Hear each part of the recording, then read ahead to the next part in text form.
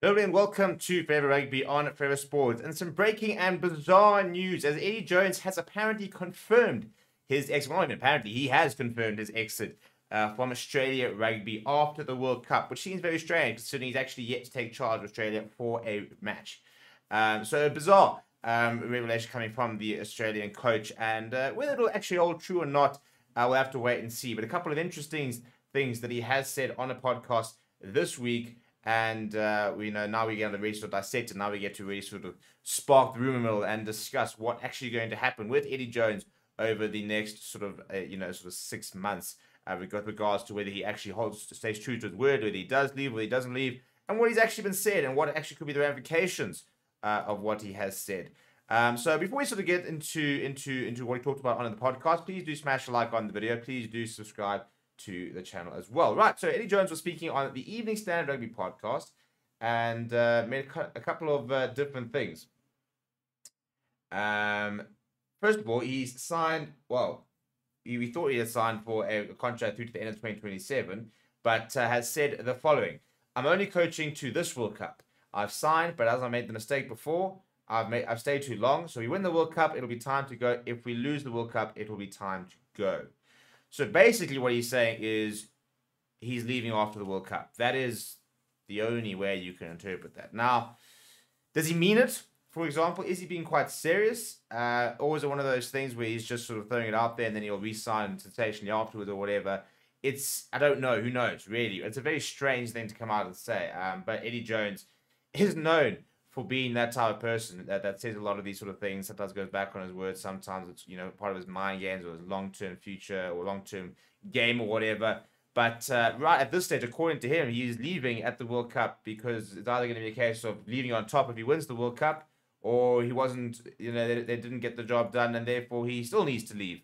So it's a strange thing. As I said, he has yet to actually take charge of Australia again. He's appointed in January. And Australia have yet to play a game this season. So they've had a couple of training camps, but that's about the only thing he's really done as Australia coach. So to already basically be saying that he's leaving and that he's quitting is a bizarre stance to take. I'm not sure I buy it. I don't think any of us really buy it. No, he's not going to be there for 6 months.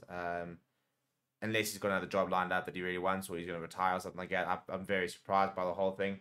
But what was also quite interesting is that they spoke about the Australian eligibility rule, the Gitto law. He said the Wallabies have a law called the Gitto law where you could only have 3 players outside Australia with 30 caps.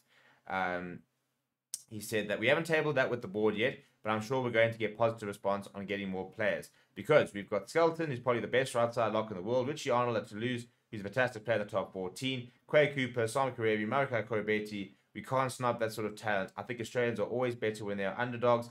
Then when everybody thinks they haven't got a sniff, then they can come in under the radar. So quite a few things about sort of this is that there's 2 things. Obviously the big one is that he's come out and said he's apparently quit. But the big thing I think in terms of Australia's chance for the World Cup is that apparently it looks like they might actually be talking to the board and looking to try and review that Gitto law for the World Cup and whether it will remain in place or whether he will have the chance to select players who are based outside, or more than 3 players who are based outside of Australia. So that'll be very interesting, and because at the moment it's a case of trying to decide, well, which 3 are they going to take? Lots of talk. Obviously, Simon Karevi, Marika Korobeti, are probably 2 that are already there. Quay Cooper, for example, I personally think is a player that they can't afford to leave behind. We all saw what Will Skelton did in that Champions Cup final. He is one of the best locks in the world when he plays like that. So how can you afford to leave him behind? So it's going to be interesting to see what that sort of discussion is going to be. And I think, obviously Australia's chance in the World Cup dramatically improve if they do decide to ditch the Gitto law and allow Eddie Jones to pick a much broader and a much better squad. Let's just put it that way. Let's just be quite frank. It is going to be a better squad if you can choose more players outside. But the next big thing is the whole sort of resignation thing. And again, I don't really buy it, to be honest. Over here he's talking about some of the various things we talk about in this podcast is we are trying to build that leadership group to up to being a team that's led by the team, not a team that's led by the coach. We're working hard on developing an Australian style of play. We've lost that a little bit. We've become too much like the Kiwis, and try to play their way, which is the way most teams in the world try to look at the game. We're trying to go back to a more abrasive, aggressive style, in-your-face Australian game. So it's all about this, building process, about what we're trying to do and trying to develop, and then saying that he's going to leave after the World Cup. I don't buy it. They've got a British and Irish Lions series coming up. They've got a 2027 World Cup. If he stays there for 5 years, he can be there for 2 World Cups and a British and Irish Lions series. I do not see how he will not want to be involved in that British and Irish Lions series. So I personally don't buy the whole, it'll be time for me to go, regardless of what happens with the World Cup. But let me know, what do you think? Down in the comments below, let me know. Do you think this is just a play by him or a bit of mind games? Or do you think he's genuinely sitting there thinking, now I'm going to do a 6-month stint and then I'm going to leave?